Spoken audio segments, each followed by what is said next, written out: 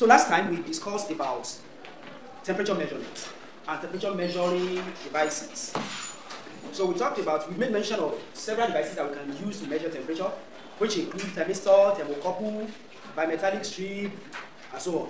And then we discussed the operating principle of the thermocouple. Is that also? Yes. We made mention that a thermocouple is constructed with two dissimilar metals, two different metals, two wires but of different material, maybe one copper or constantan. Then they are joined together at a point.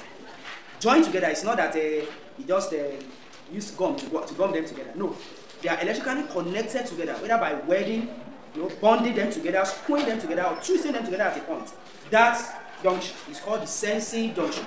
It's called what? Sensing junction. And that is where it will sense the temperature you are going to measure. Then we have a control junction, a temperature control junction, where we have a reference temperature. So whenever there is a difference between the sensing junction and the control junction in temperature difference between the two, then what happens is that EMF will be liberated at the two ends of the wires. So the heat energy, invariably, will be converted to electrical energy. And that is why we said thermocouple is basically a transducer. You remember that? Why did we say it's a transducer? Because it's converting energy from one form to the other.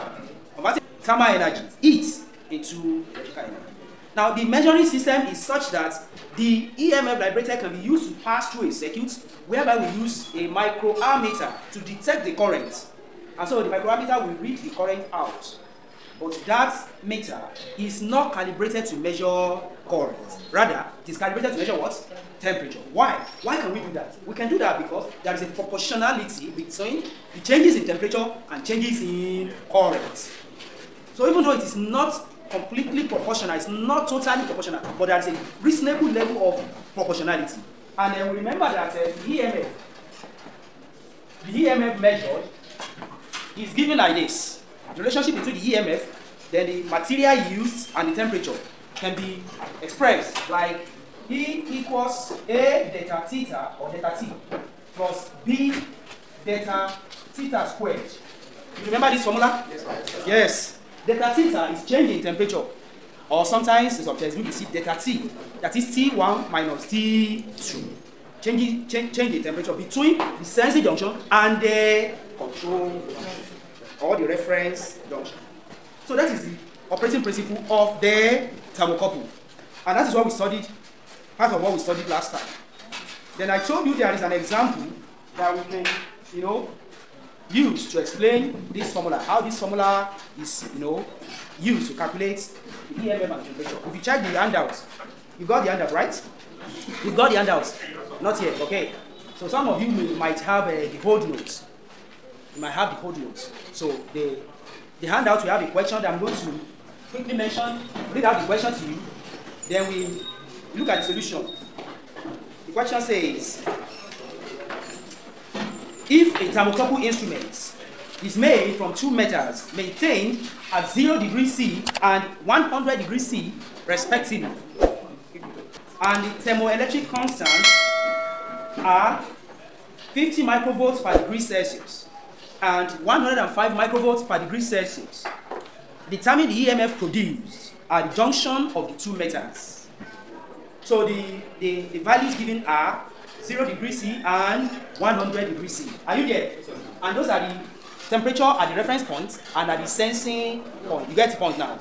So we have temperature, let's say temperature 1 is equal to 0 degrees C. Temperature 2 is equal to what? 100 degrees C. Alright. So that we can say delta theta equals 100 minus 0. That gives us what? 100 degrees Celsius. Are we there? Alright. Then we are giving the thermoelectric constants A and B. A equals 50 microvolts per degree C, and B equals 105 microvolts per degree C. Don't forget, A and B, they are constants determined by the type of material used for the metals. If it is copper, if it is aluminium, if it is constantan, or whatever metal is used to make the thermocouple, the constants will be fixed for that particular metal. But the constants are not the same for different metals. Are we together? So we can now use these items, this, in this formula. right now, I want you to work it out. I have the answer here in the notes, but you tell me what your answer is. Work it in your notes, following this formula. Work it out in your notes, and tell me what you got. The answer is here, but I'm not going to tell you. So that those who want to see whether you know how to, use such a small formula. So let us see people that are doing the work. I'm turning camera to you. All right, I can see people are bearing their head down, working that small problem. That's what we want. Let everybody work it and tell us the answer. Work it and tell us the answer. Okay. The class is getting bigger and bigger, getting larger. Is that also? All right. So, who has finished? Oh, you don't have calculator. Bring out your calculator and do it. What was the answer? You said? 15.5 millivolts. Wrong. 1.05 what? Huh? If you are able to get 1.055, you are right. That's the correct answer. This is what we are saying. E equals 50 times 10 is minus 6 times 100 plus 105 times 10 is minus 6, don't forget it's microvolts, times 100 squared.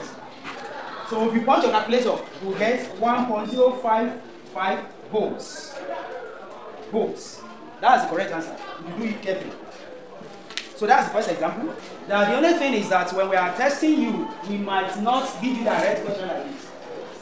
We might give you other parameters and ask you to, I give you the EMF for instance, ask you to calculate the change in temperature for instance. In that case, you are going to form a quadratic equation, isn't it? Yes. Because this is quadratic. The theta squared. So if you give you other parameters and say determine the change in temperature, you use your small mathematical knowledge and play around it and get the values out. If you check the past questions, you will see something like that. If you check the past questions, you see something like that. So once again, watch the video, like and share the videos, and then make comments, ask questions over there so that I can respond.